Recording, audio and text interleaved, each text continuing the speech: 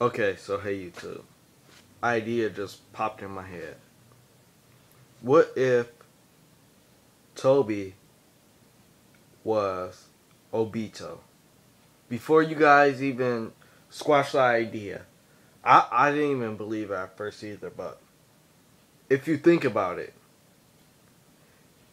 his body, like, I'm not sure if it was his left or right side, but it got smushed, right? And apparently he lost his Sharingan. So I'm thinking, what if Jujutsu replaced his body, some of his body parts, with his, and he kept one of his Sharingans. Now, I have a question for you guys.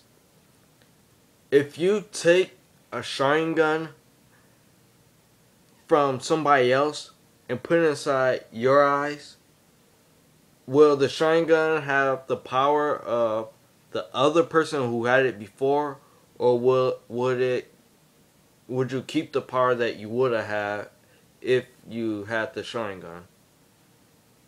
So that would explain how come Tobi and Kakashi have similar powers.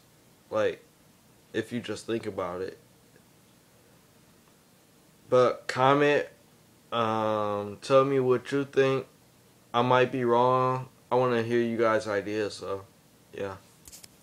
See you later.